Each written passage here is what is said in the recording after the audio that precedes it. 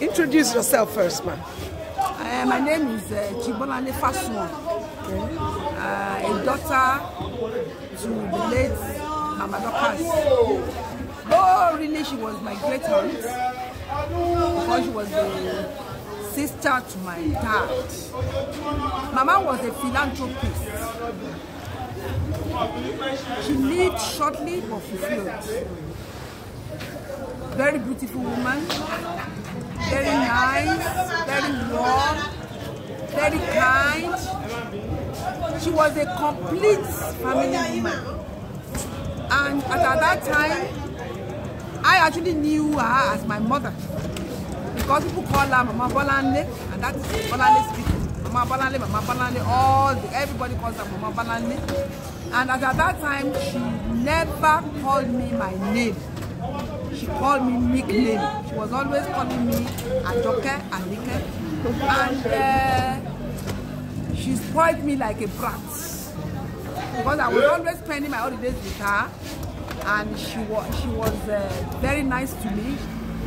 She's always taking me around. As a matter of fact, she saw me as a pet. And my father, most of the time, the quarrel over her treatment towards me, she was very, very emotional towards me. I pray that she will continue to rest in perfect peace. Today, I'm a bit emotional. I had wept already because I remember that very, very vividly. May I so rest in perfect peace. Thank you very much. How old were you when she died? Can you still remember? I was in actually 1972. I was in Form 3. How old were you, ma? Can you remember? I will be 66 years old this month. This month, yes, August 28th. So I think I was 60 years old. And actually, I represented the family as a child when she died, because she died at a very, very early age. And it was a terrible thing in the family. It was shocking. It was terrifying.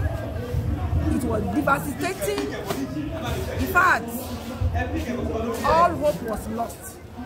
But God has been faithful all the years. We thank God. So how do you feel today with the turnout? Oh, I feel very happy. People to celebrate her. I feel fulfilled, and it's a way of telling people that it is always good to be good. Mama died 50 years ago, and she resurrected today. Her legacies continue to linger. We praise the name of the Lord. I am fulfilled. I am happy. Your name again, ma? Chief Mrs. Bolanle Fasuon Nee. What do you do, ma? I'm a retired principal. Okay. I retired as a principal at the Ministry of Education, Ekiti State, in 2015.